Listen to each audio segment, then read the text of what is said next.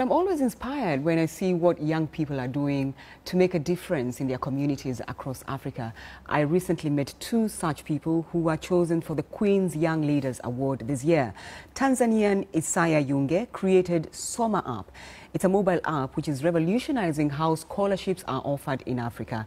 And Zambian Gift Chancer was recognized for the work he is doing to transform the lives of disadvantaged young people using his circus skills.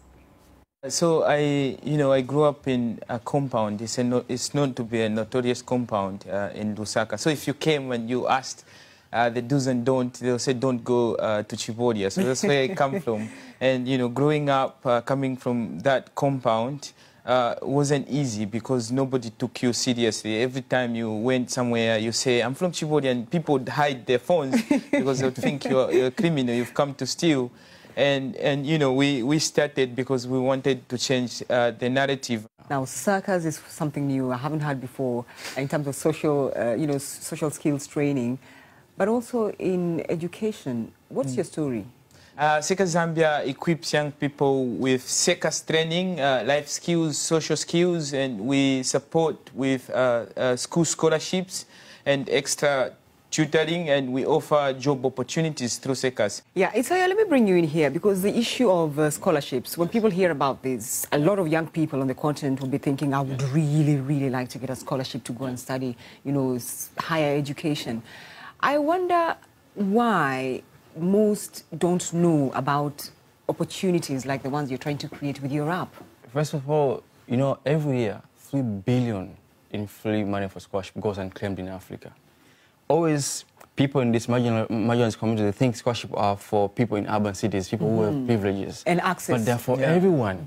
So I came to learn the problem is no one has access to computers. But here's interesting that the use of mobile phone is increasing in Africa. Almost every household, there's one person with a smartphone. Yeah. And that's an opportunity for us to use that. And what we do with SomaApp, we go to high schools, we go to universities and talk to students, talk to parents.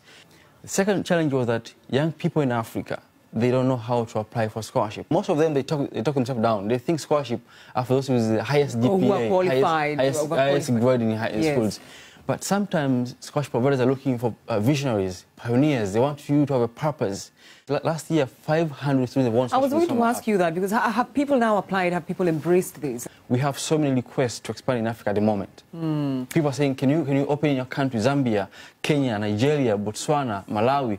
So there's a thirst across the continent. Yes. And your app can resonate across the continent. Yes. That's fantastic. All right, so there's a young man watching you now and they're asking themselves, and this is for both of you, where do I start? I need to earn a living, but I'm in an environment that is probably or perceived as not as conducive as it should be, because that is the reality on the continent, really. What would you tell them? What would you tell them, Sam? I mean, this is what I met a man, his name is called Isaac Malonga. He's a man of God. He told me a very powerful story which changed my life, how I see things. He told me that every day when you wake up in the morning, your voice is a solution. Look around you, in your house, in your family. What is it that you can do to solve the challenge facing your family, your community? And I'm saying to people, we use mobile phone not only for communication and games. A mobile phone is a powerful tool and device. Let's use a mobile phone to think, what can you do with a smartphone to help your community? Someone asked me a question once in Zambia and said, what comes into your mind when you start speaking to someone about Zambia? And then I was saying poverty, like no school, no this, and then you were saying gift, become part of the solution, look for solutions and be part of that and change the narrative. And now I believe that's the only way we can change the narrative, if we become the part of the solution. Inspiring young men there.